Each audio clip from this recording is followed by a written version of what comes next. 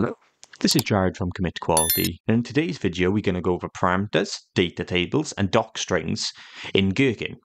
Now, in my previous videos in this series, we've used the authentication page as the base of everything, but in this example, we're going to use the products page. And all I'm going to do is write some scenarios which say, given I have a product with this ID and this name, and same for maybe a couple of other ones, and then I'm going to say, then I expect the price to be 15 for product 11. We'll keep it nice and simple, but hopefully it'll show you how you can use these different keywords. So let's jump into the actual Visual Studio. Let's start writing a scenario. So I'm going to say scenario, and we'll just say using params, because that's not a good scenario name, but this is just more to say to you what type of thing we're using in Gherkin when we're doing this, and it'll make more sense when we write it now. But of course, this wouldn't be a good scenario name otherwise, because it doesn't make sense to the context of what we're doing. But I'm going to say, given I have the product ID of, and I think it started with 11, yeah, so it was down from 11, so we'll use a parameter for 11. So to do that, we put in double quotes around it, and that turns into a parameter. When you automate this in the back end or in the step file, this would actually come through as a parameter, and you could change this to be whatever you want. So it'd be like product ID. And then I'm going to say, and product name of, and use a parameter, and we'll say product, and I think it was product 2. Let's double check. Yep, it was product 2. So that's my given. What I've said is, given I have the product ID of enter whatever value in here, because this is a parameter, and a product name of enter whatever value we want in here. So if I was to copy and paste this, which I will, I'll copy this, and instead of a given, let's use and to make it more readable. This is the exact same step behind if you were to automate this. The only thing we'll change are these values. So it was 10, and I believe it was product 1. Yes, it was. And then we've got 9 and product 2. So we'll say another and of product 9. Oh, sorry, ID of 9 and product 2. Perfect. So that just matches the IDs and names we have for these top 3 rows. I'm not going to do any more of that table because there's no point. But what you'll see is if you were to automate behind this, these steps are exactly the same. The only thing that's changed are these parameters, which is why I've put them in quotations, because SpecFlow, Rec, and Roll Cucumber will pick up on this behind the scenes. So I've got my given. And then I'm going to add a then, because I don't actually need to action anything on this one. I'm going to say then product ID of 11 has a price of, I can't remember what it was a price of 15. We'll only check 11 just to keep this short and simple as well. And I'll also say, and product ID 11 has a date stocked of, and let's copy that so I don't get this wrong. I think they're all the same, and no, they're not. But we're only doing this one, so it doesn't matter. So here's my test then. What I've said is, given I have a product ID of 11 and a product name product 2, and I've done these 2 as well, which we could end up integrating into this, but I've just added these just to show an example of the parameters working fine. And then we're doing an assertion on product 11 to make sure that is exactly what we want. Now, this is using parameters, and it's neat in terms of the reusability, but this is really tough to read. It's really hard to see that I have a data table of these 3 things, and then I'm checking the price and the date stocked of the first product in there. So let's add a comment here, and we'll say using params. In the back end, the code will translate these into parameters that we can use, but also say this is not very neat. There's a time and place to use parameters. This isn't the right one. So how can we convert this into a data table? And you might be asking, what is a data table? So let's write a new scenario, and let's just name this data table. I didn't spell scenario right at all. There we are, data table. And let's add a comment here then. So data table provides structured data input to steps using the pipe symbol.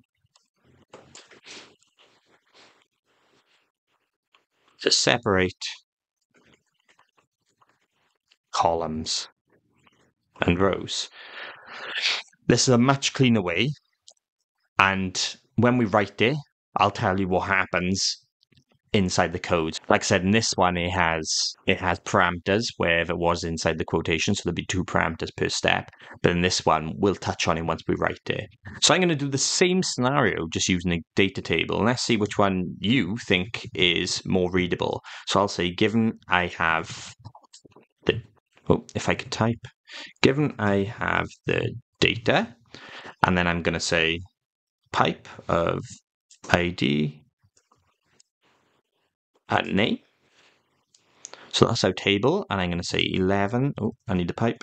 I'm going to say 11 and product 2. And what we'll do, we'll copy these as well. So we'll put 1 here, and we're going to copy these values. So it's 10 and 9, and product 1 and 2. So we'll say ID of 10, ID of 9, and the second one has product 1, and second one has product 2. And what I did as well is, if you delete the pipe, it'll realign everything. So you can do pipe, and it realigns it on the end. So that's all really good to know. So if you do change your date table and it kind of goes out of position, just delete the last pipe, and all is good there. So let's undo that. So we've now set our given using one step, and we don't need these two because that's already done in this given now.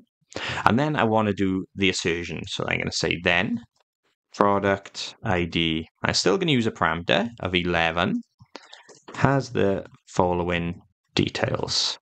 And once again, I'm going to say price, and you might see where I'm going with this, and date stocked.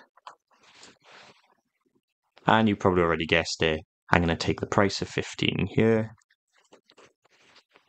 and the date stocked of 2021-02-01. Awesome. And that's using a date table. So I've just created the exact same scenario here by using a data table. And which one do you think is more readable? I know straight away I would rather look at this instead of this parameter. Now, like I've said before, in this series, we're not going to automate the code behind it. I can do that if you find that useful. If you do, drop some comments down below. And if I have enough of them, I'll definitely create another series about automating behind it. Behind the scenes, they do act a little bit differently, of course, because they are different steps. This one is just 2 steps, and this one is 5 steps. And the difference being is, behind the scene, there'll be a data table object that you can traverse and you can do with whatever you want. So you'll still be able to handle all this. You would just probably loop over on this one, and then you'd get the values out on this one. It's still very simple to do, but behind the scenes, you do have different objects between them. These will go through as 2 separate strings, and this, like I say, is a data table object, which whatever tool you're using to create your BDD framework is going to understand what this is. So you'll have no problem. It also does look very much like scenario outline tables, but the key difference is this is inside the actual step, and a scenario outline has an examples keyword, and your table is down below. And in this case, these are all treated as just one scenario because that's what it is, just one scenario. Whereas if you had an examples, it'd be multiple scenarios. So don't get those two confused, because I've seen that happen before where people are creating data tables when they wanted to create multiple scenarios, and the other way around. And just to finish off this video, I said I wanted to touch on Docstrings because I didn't really find the need to create a completely new video for this because it would be very straightforward. But in this example, I'm not going to use anything on the website. I'm just going to call this Docstring. And as always, let's add a comment. I'm just going to say use to pass long strings into a step. So a really good example of this could be a contact us form where you want to write a big paragraph, but what you don't want to do is this. Let's say when I send a message, and then say this, and then you want a paragraph this, and it just wouldn't work because you've got long strings of text. And the way you can handle this is using a docstring. And the way to do this is add in 3 backticks here and 3 backticks at the end. And then you put your paragraph inside it. So you could say, I am contacting you to ask about your car's extended warranty, but you were not around. So I wanted to write this large paragraph to ask you to subscribe. Now what you're seeing here is instead of having like a long string in here, you can add this doc string and your BDD tool will handle this, and it just makes things a lot more readable for you whenever you want to put large paragraphs. It could be assertions, you could be writing something, it could be anything. But I just wanted to get this covered as well, rather than having its own separate video, because it's a very simple concept, but it's something I think definitely needs to be shown as part of this series. And that's all for this. We've gone through parameters, data tables, docstrings. We've described the difference between a data table and a scenario outline and example. So you're in a good position now to write some solid Gherkin and also understand how to improve other feature files in Gherkin that you're reading. As always, if you do have any questions or comments, please drop them down below. A like and subscribe is appreciated. I've also enabled super thanks on my videos.